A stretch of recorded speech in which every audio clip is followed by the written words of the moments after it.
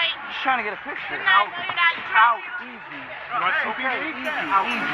Hey guys, what is up? So for today, we'll be looking at the 5 times YouTubers trying to fight back with police officers. So yeah, go ahead, hit the like button, and if you haven't, hit the subscribe button also. Starting off with the first one, this was only a few days ago, and it is about RomanAtwood. Basically, Roman went to watch a basketball game in Cleveland, and while he was just sitting there, Roman immediately got pulled aside by some police officers there who were trying to protect the area. Now obviously, they thought he was going to streak the game like Vitaly, but if you know Roman, he really doesn't do pranks anymore, he just focused on vlogging and his family. But still, the security guards were pretty aggressive toward him, and Roman did try to talk a lot back at them, but I wouldn't say it was a huge fighting back because it was not, and honestly, in my opinion, I think he handled the situation very nicely.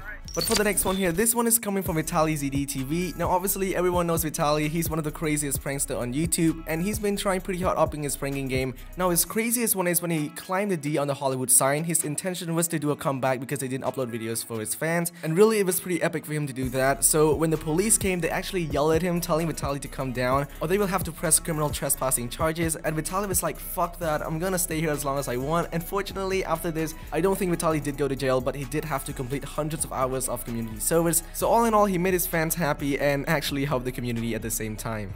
So for the third one on the list, this one is from FuzzyTube. Now the video itself is pretty old, but it has like 8 million hits on it. In the video, FuzzyTube had a pretty serious verbal fight with the police. Basically, he feels that he was wrongfully pulled over. The police pulled him over because he didn't have a license plate, and Fuzzy was pretty pissed because the reason that the car had no plate on was because it was a brand new car. But he did confirm that he has valid dealer plates, valid insurance, and valid registration. So he feels that the police just pulled him over because he had a hat on and driving a nice car. So I don't know, it's a pretty crazy story. If you haven't seen it, you can definitely go check it out after the video. But for the next one here, this will be about the P-prank video that Roman and his friends pulled off about 5 years ago. Basically, if you go watch the Arrested edition, they were resisting just about everything the police asked them to do. I'm sure a lot of you have seen the video yourself. Roman wasn't the one who was doing the prank, it was his friend Dennis Rody. So after some heated conversation, he ended up getting arrested. And now for the final story, this is probably the biggest one about YouTubers having to deal with the police or the authorities. And really man, it took all the wildest pranks to combine to come up with something this crazy, and this was the 8 AM robbery prank. The guys in the video are RomanAtwood, VitalyzdTv, Dennis Rody, and Chase Gilroy. This prank was shot like 2 months before it was even allowed to be on the internet because they had to deal with legal issues. Yes, they did also have to go through court, but luckily they beat it. Roman, Vitaly, and a bunch of his friends actually won the case against the Columbus police. So yeah, that's a pretty crazy one. And that's it for the video today, guys. Like the video if you enjoy it, subscribe, peace, and I'll catch you later.